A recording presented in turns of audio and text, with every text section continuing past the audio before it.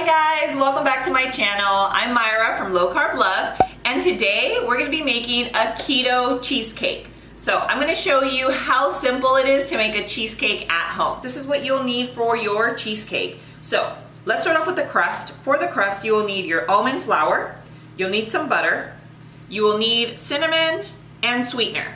So that's what we'll need for our crust, okay? Then for the filling, you'll need two of the blocks of cream cheese, which is 16 ounces. You'll need your sweetener, eggs, just 2 eggs, and a pinch of salt. So we do extract. If you want to do an almond extract, you will not be adding lemon. If you want to do like your traditional cheesecake, then you would do the lemon juice and some vanilla extract. I have vanilla flavor right now. So that's what we'll need for our ingredients. You will also need either your stand mixer. I'm gonna be using our little hand mixer here just because, you know, it's easier for you guys to see. And then we'll use this little guy, the one that has this little clip here. And that's what we'll be using for our baking dish. Okay, so we have our almond flour. I'm gonna add a little bit of cinnamon. Guys, the cinnamon is completely optional. I like it to have somewhat of like a graham cracker crust. So I just did a little 1/4 teaspoon of cinnamon, and here's 1 tablespoon of sweetener. We're actually gonna do half a tablespoon of sweetener, just so it's not too sweet, because our cheesecake filling will be nice and sweet. But guys, this is your cheesecake, so you're gonna add as much or as little as you want, okay? So once everything's kind of mixed in, it doesn't have to be like perfect because we're gonna mix it in with the butter. Then we're going to add it to our dish. And here we have 4 tablespoons of butter, and we're just gonna add it right on top. So you can see that. Woo. Okay, and now we're just gonna mix this really quickly, and you'll end up having to press it down with your hands, with your fingers, so it'll look kind of crumbly. And that's okay because it cannot be completely soaked in butter, or else you'll just have a mess of a crust. The other thing I wanted to mention is that I am still conscious of like calories and carbs, and the crust is made with almond flour and butter. So I usually do a thin crust. Guys, if you love a thick crust and you're making this for like a special occasion, double the crust. And you can actually put it up here. Like, you know how sometimes the cheesecakes have the crust that goes all the way around? You just have to double, or depending on how big your baking dish is, you can triple it. Okay. So that's why I like to, you know, make a thin crust. As you can see, this is, you know, barely going to go all the way around. If you guys are really trying to save on the carbs, you can make it crustless. And I actually have a crustless microwavable cheesecake that I will link below, and you guys can go and make that. You don't even have to turn your oven on. So that's it, guys. We're just gonna put it all the way around, you know, make sure that it's evenly pressed. And once it is, then, some parts are a little thicker. Then we're going to bake this for about 7 to 10 minutes, depending on your oven. You don't want it to get toasty. You just want it to lightly start to brown, because it's obviously gonna cook for a lot longer once the filling is in here, okay? So you're just gonna do this, make sure that your crust is evenly spread throughout. And again, if you guys want it to line the entire cheesecake, you're gonna double the recipe. Okay, so we are all done with our crust, guys. This is what you want it to look like. And now we're gonna bake it between, I would say, 7 to 10 minutes. I bake on convection, but of course every oven is different. So just make sure it lightly starts to brown, and I will show you how it should look. Okay, so let's go. Okay, so our crust is in the oven, and now we're going to make our filling. So by the time our filling's done, our crust should be ready to go, and then we'll put it back in to cook. So we have our two 8-ounce cream cheese, which is 16 ounces. Now let's go ahead and put our eggs in. So you want to make sure that all your ingredients are room temperature so that everything mixes well, because if not, it's going to be clumpy and you don't want that. And for the sweetener, okay, so this is powdered sweetener. I've never had an issue before with granular until I tried the Lecanto brand, and it made my cheesecake crunchy. So I really dislike that. So we are going to use a half cup of powdered sweetener. If you have the Lecanto sweetener, you're gonna want to run it through your processor, okay? Through the like little coffee grinder. And now we're just gonna do a little pinch of salt.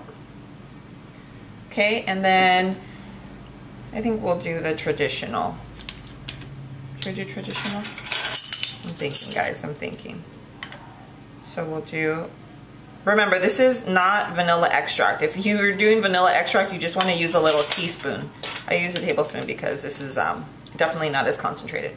So let's go ahead and mix this, and then I will show you what's next.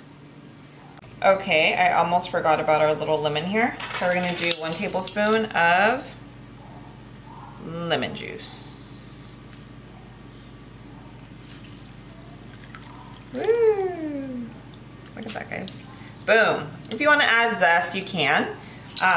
We might add it at the top. So let's get blended and see how our little guy turns out.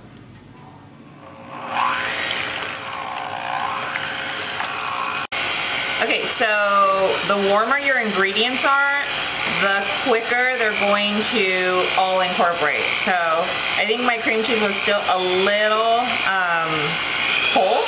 So now we're just gonna have to whip it a little longer, but you want it to be room temperature, like the entire thing, okay?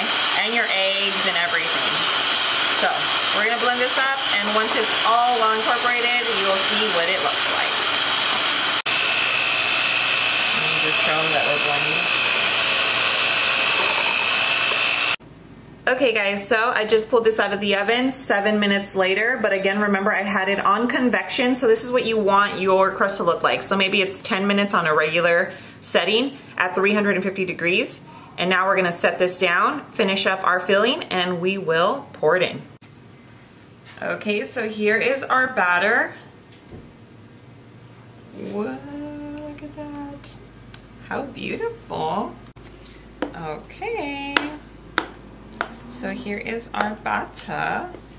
You want to get every last bit of it, guys, because this is like liquid gold here. And now what we're going to do is bake it. So you're just going to spread this around, right? And again, if you guys want like a sky high cheesecake, then you just double the recipe. But if not, then you will be good to go now. Okay guys, so our cheesecake is done. We have our crust, we have our filling. So now we're gonna bake it. I cook mine on convection at 350 degrees, but if you cook it on regular temperature, then you wanna go at least, I would say 35 to 45 minutes, just depending on your oven. But I would just check it, especially like on your first time making it. Check it in about 35 minutes, see where you're at. If it needs a little bit more, then add another 5-10 minutes. But I'm gonna show you what it looks like after 25 minutes, 350 degrees on convection. Let's go. Okay, don't mind my beautiful mitten. So this ended up cooking for 30 minutes on convection. As you can see here, it's beautiful. So we're gonna put it down, and then we're gonna have this set in the fridge, but let's go to the counter. Okay guys, so here's our cheesecake. Look at how beautiful it looks. It rose really beautifully, barely starting to brown, which is perfect. And it's all set. We're going to let this cool for a tiny bit, and then it'll go into our refrigerator for a few hours. Okay, so excuse the mess, guys, but here is our beautiful cheesecake that has been setting all day, and now we're gonna cut into it. Okay guys, so here is our cheesecake. It is now set, and guess what? I found out what this is called. It's called a springform pan. So, Ton-ta-da-ton! Woo! Look at this, baby. So remember, if you guys want your crust to be all the way up here, all the way at the top, just double the crust recipe, okay? So now what we're gonna do is we're going to top this little bad boy with some berries, because berries just make everything look beautiful. Oopsie. You guys can top it with whatever you want. If you want to do whipped cream, if you want to make a glaze. I thought about making my famous little glaze. I will link it down below if you guys want to make the glaze. That's just absolutely phenomenal. Oh, hey pretty girl, look at that. And now we will top it with some chocolate syrup, because berries and syrup just go hand in hand. That's just the way it is, guys, sorry. And this is Chalk Zero, by the way, if you guys don't already know. I do have a discount code if you guys want to grab some of this sugar-free syrup. It's Low Carb Love. Ooh, yes, please. Gosh. Wowzers. Okay, so now comes my favorite part. Let's try to get some berries in here. I'm not gonna be all savage mode, guys, so we're only going to get a small piece. Oh yeah. Do you see that?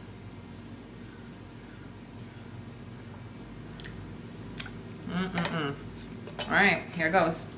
Okay guys, now for my favorite part. So this is like the perfect bite.